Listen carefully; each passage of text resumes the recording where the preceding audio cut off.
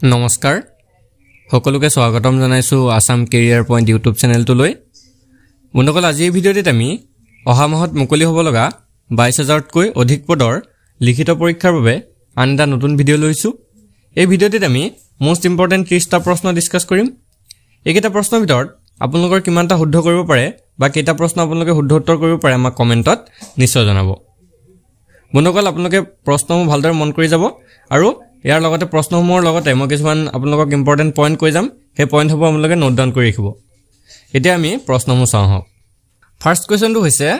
On the bank of which river Gautam Buddha এটেইনড enlightenment কোন নদীৰ পাৰত গৌতম বুদ্ধই জ্ঞান লাভ কৰিছিল অপচন কেইটাৰ ভিতৰত কাৰেক্ট আনসাৰটো হ'ব অপচন ডি নিৰঞ্জনা নিৰঞ্জন নদীৰ পাৰত গৌতম বুদ্ধই জ্ঞান লাভ কৰিছিল বন্ধুসকল এই নিৰঞ্জন নদীখনক ফাগলু নদীৰ নামেৰেও জনা যায় এই কথাটো মনত ৰাখি থব নেক্সট প্ৰশ্নটো হৈছে what was da first Assamese children magazine প্ৰথমখন অসমীয়া শিশু আলোচনী কি আছিল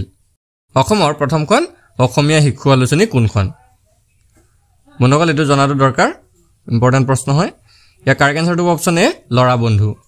অসমৰ প্ৰথমখন অসমীয়া শিশু আলোচনী আছিল লৰা বন্ধু এই লৰা বন্ধু আলোচনীখন গুণাভিৰাম বৰুৱাই ৰচনা কৰিছিল আৰু এই লৰা বন্ধু আলোচনীখন প্ৰথম প্ৰকাশ পাইছিল অৰুণোদয় কাকতত নেক্সট প্ৰশ্নটো হৈছে which one is the first Assamese novel to win the সাহিত্য একাডেমী এৱাৰ্ড সাহিত্য একাডেমী বঁটা লাভ কৰা প্ৰথম অসমীয়া উপন্যাস কোনখন বন্ধুসকল মোষ্ট ইম্পৰ্টেন্ট প্ৰশ্ন হয় কাৰেক্ট আনসাৰটো অপচন সি বনফুল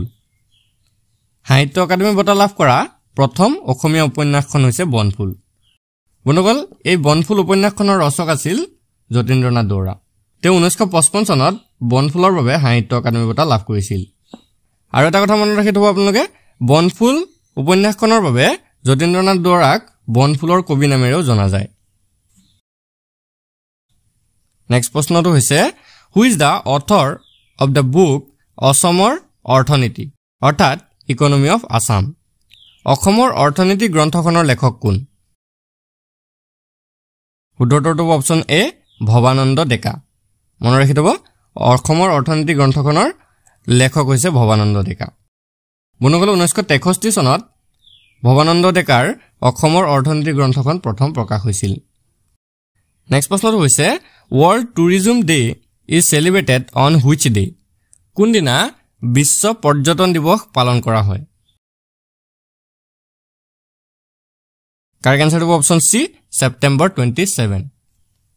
27 সেপ্টেম্বৰ তাৰিখে বিশ্ব পৰ্যটন দিৱস পালন কৰা হয় 1980 চনৰ পৰা প্ৰতি বছৰে 27 সেপ্টেম্বৰ দিনটোত বিশ্ব পৰ্যটন দিৱস হিচাপে পালন কৰি অহা হৈছে নেক্সট প্ৰশ্নটো হৈছে in which year was Kaziranga designated as a protected forest কিমান চনত কাজিৰঙাক সংৰক্ষিত বনাঞ্চল হিচাপে চিহ্নিত কৰা হৈছিল বন্ধুসকল মোষ্ট ইম্পৰ্টেন্ট প্ৰশ্ন হয় উত্তৰটো অপচন সি 1908 1908 চনত কাজিৰঙাক সংৰক্ষিত বনাঞ্চল হিচাপে চিহ্নিত কৰা হৈছিল ইয়াৰ লগতে আপোনালোকে এটো মনত ৰাখি থব 1905 চনৰ 1 জুন তাৰিখে কাজিৰঙাক ৰিজাৰ্ভ ফৰেষ্ট হিচাপে ঘোষণা কৰা হৈছিল নেক্সট প্ৰশ্নটো হৈছে in which magazine was da state এন্থম ও মোৰ আপোনাৰ দেশ ফাৰ্স্ট পাব্লিছ অৰ্থাৎ ও মোৰ আপোনাৰ দেশ ৰাজ্যিক সংগীতটি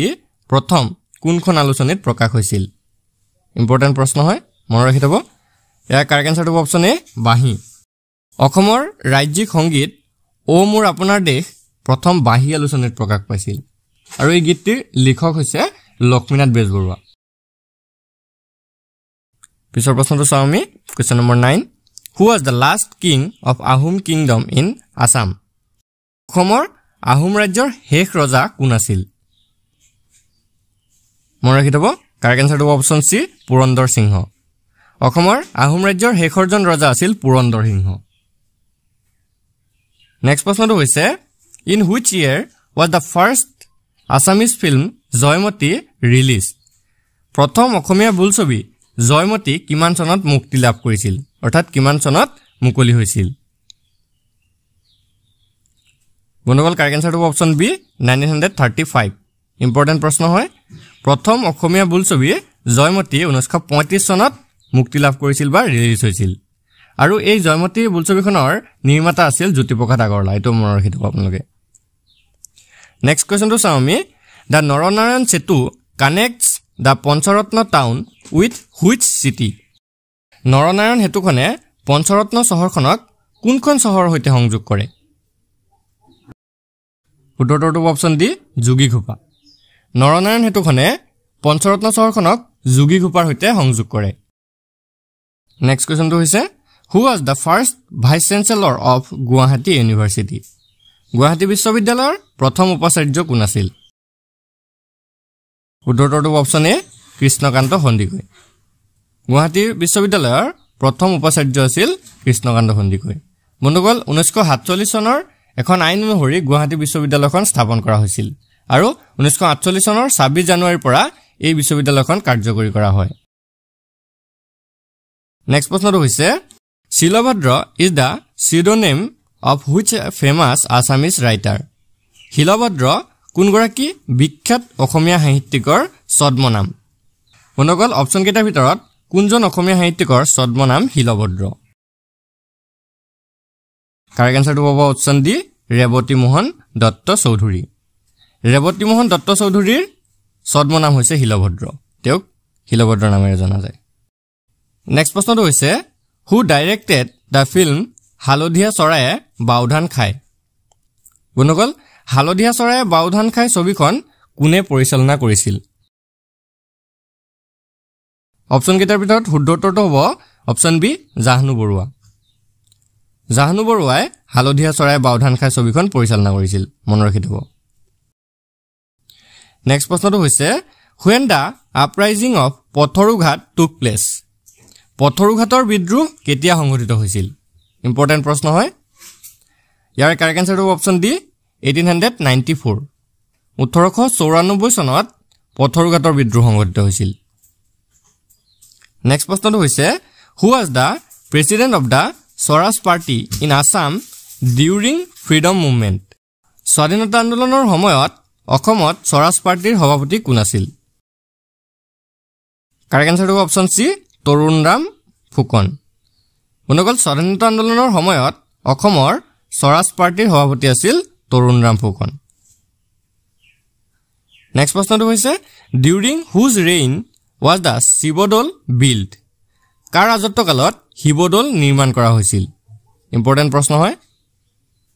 মনত ৰাখি থব আপোনালোকে কাৰেক্ট আনসাৰটো অপচন ডি শিৱসিংহ ৰাজত্বকালত শিৱদৌল নিৰ্মাণ কৰা হৈছিল পিছৰ প্ৰশ্নটো চাওঁ আমি question number 18 where was the first stadium built in Assam অসমৰ প্ৰথমখন ষ্টেডিয়াম ক'ত নিৰ্মাণ কৰা হৈছিল উত্তৰটো অপচন এ যোৰহাটত অসমৰ প্ৰথমখন ষ্টেডিয়াম নিৰ্মাণ কৰা হৈছিল পিছৰ প্ৰশ্নটো হৈছে হু ইলুষ্ট্ৰেটেড দা মেডিভিয়েল আছামিজ টেক্সট হস্তিবিদ্যানব মধ্যযুগীয় অসমীয়া গ্ৰন্থ হস্তিবিদ্যানবৰ চিত্ৰকল্পৰ কাম কোনে কৰিছিল উত্তৰটো অপচন সি দিবাৰ এণ্ড দোসাই মধ্যযুগীয় অসমীয়া গ্ৰন্থ হস্তিবিদ্যানবৰ চিত্ৰকল্পৰ কাম কৰিছিল দিবাৰ আৰু দোসাই বন্ধুসকল কেতিয়াবা পৰীক্ষাত সুধিব পাৰে যে অসমীয়া গ্ৰন্থ হস্তিবিদ্যানবৰ লিখক কোন আছিল তাৰ আনসাৰটো হ'ব হুকুমাৰ বৰকাইতে হস্তিবিদ্যানব পুথিখন লিখিছিল আৰু চিত্ৰকল্পৰ কাম কৰিছিল দিবাৰ আৰু দোসাই নেক্সট প্ৰশ্নটো হৈছে দা গুহাই Kamal Ali road was constructed during the reign of কোনজন ৰজাৰ ৰাজত্বকালত গুহাই কমল আলী পথটো নিৰ্মাণ হৈছিল ইম্পৰ্টেন্ট প্ৰশ্ন হয় মনত ৰাখি থব কাৰেক্ট আনসাৰটো হৈছে অপচন এ নৰনাৰায়ণৰ ৰাজত্বকালত গুহাই কমল আলী পথটো নিৰ্মাণ কৰা হৈছিল পিছৰ প্ৰশ্নটো চাওঁ আমি নেক্সট কোৱেশ্চনটো হৈছে হু was the author of the book India Against Itself India Against Itself নামৰ গ্ৰন্থখনৰ লেখক কোন আছিল উত্তৰটো option D doctor Sanjeev Barua India Against Itself নামৰ গ্ৰন্থখনৰ লেখক হৈছে ডক্টৰ সঞ্জীৱ বৰুৱা নেক্সট প্ৰশ্নটো হৈছে which wildlife sanctuary in Assam is famous for the golden langur অসমৰ কোনখন বন্যপ্ৰাণী অভয়াৰণ্য সোণালী লেংগুৰৰ বাবে বিখ্যাত? Correct আনসাৰটো option D চক্ৰশিলা। চক্ৰশিলা বন্যপ্ৰাণীখন সোণালী লেংগুৰৰ বাবে বিখ্যাত। নেক্সট কুৱেশ্যনটো হৈছে Panidihing bird sanctuary is located in which district of Assam? অৰ্থাৎ অসমৰ কোনখন জিলাত পানীদিহিং চৰাই অভয়াৰণ্য বা পক্ষী অভয়াৰণ্য অৱস্থিত? ইম্পৰ্টেণ্ট প্ৰশ্ন হয়। Correct আনসাৰটো option B Sivasagar. অসমৰ শিৱসাগৰ জিলাত পানীদিহিং বাৰ্ড চেংচুৰীটো অৱস্থিত। নেক্সট কুৱেশ্যনটো হৈছে when did the first Moamoria ৰেভিলিয়ন begin? প্ৰথম মোৱামৰীয়া বিদ্ৰোহ কেতিয়া আৰম্ভ হৈছিল? বন্ধুসকল, মোৱামৰীয়া বিদ্ৰোহ প্ৰথমবাৰ কেতিয়া আৰম্ভ হৈছিল? Correct আনসাৰটো option C 1769। 1769 খ্ৰীষ্টাব্দত প্ৰথমবাৰৰ বাবে মোৱামৰীয়া বিদ্ৰোহ হৈছিল। নেক্সট কুৱেশ্যনটো হৈছে in which year Gopinath Bordoloi was arrested for taking part in the freedom movement? Gopinath বৰদলৈক কিমান চনত স্বাধীনতা আন্দোলনত অংশ লোৱাৰ অপৰাধত গ্ৰেপ্তাৰ কৰা হৈছিল? Correct আনসাৰটো option D 1922। 1922 চনত গোপীনাথ বৰদলৈক স্বাধীনতা আন্দোলনত অংশ লোৱাৰ বাবে গ্ৰেপ্তাৰ কৰা হৈছিল। নেক্সট প্ৰশ্নটো হৈছে in which year did the Phulguri ৰিভিলিয়ন tech place? কোন চনত ফুলগুৰি বিদ্ৰোহ সংঘটিত হৈছিল? ইম্পৰ্টেণ্ট প্ৰশ্ন হয়, নোট কৰি থ'ব আপোনালোকে। Correct আনসাৰটো option C 1861। 1861 খ্ৰীষ্টাব্দত ফুলগুৰি বিদ্ৰোহ সংঘটিত হৈছিল। পিছৰ প্ৰশ্নটো চাওঁ আমি। নেক্সট প্ৰশ্নটো হৈছে when Bhupen Hazarika had been awarded with দাদা চাহেব ফাল্কে এৱাৰ্ড? কিমান চনত ভূপেন হাজৰিকাক দাদা চাহেব ফাল্কে বঁটাৰে সন্মানিত কৰা হৈছিল? Correct আনসাৰটো option B 1992। 1992 চনত ভূপেন হাজৰিকাক দাদা চাহেব ফাল্কে বঁটাৰে সন্মানিত কৰা হৈছিল। নেক্সট কুৱেশ্যনটো হৈছে who among the following from Assam join the famous Dandi March? অসমৰ পৰা তলৰ কোনে বিখ্যাত দাণ্ডি মাৰ্চত যোগদান কৰিছিল? ইম্পৰ্টেণ্ট প্ৰশ্ন হয়, আগতেও কেইবাটাও পৰীক্ষাত দেখা গৈছে এইটো প্ৰশ্ন।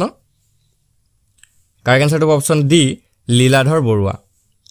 অসমৰ পৰা লীলাধৰ বৰুৱাই দাণ্ডি মাৰ্চত যোগদান কৰিছিল। কুৱেশ্যন নম্বৰ 29 হৈছে আলি আই Ligang is an agricultural festival of which tribe? আলি আই লৃগাং কোন জনগোষ্ঠীৰ কৃষিভিত্তিক উৎসৱ? উত্তৰটো অপচন চি মিচিং। আলি আই লৃগাং হৈছে মিচিং জনগোষ্ঠীৰ কৃষিভিত্তিক উৎসৱ। নেক্সট কুৱেশ্যন তথা আজিৰ ভিডিঅ'ৰ শেষৰ কুৱেশ্যনটো হৈছে on which that is the madam Mephi festival celebrated? Madam মেফি উৎসৱ কোন তাৰিখে উদযাপন কৰা হয়? উত্তৰটো অপচন এ 31 জানুৱাৰী। 31 জানুৱাৰী তাৰিখে মেডাম মেফি উৎসৱ পালন কৰা হয়। বন্ধুসকল, আজি ভিডিঅ'টো আপোনালোকৰ বাবে ইনফৰ্মেটিভ হ'লে ভিডিঅ'টো এটা লাইক কৰি দিব আৰু এনেধৰণৰ আগন্তুক যিকোনো পৰীক্ষাৰ বাবে ভিডিঅ' পাবলৈ আমাৰ চেনেলটো ছাবস্ক্ৰাইব কৰি কাষত থকা বেল আইকনটো দবাই দিব। ধন্যবাদ।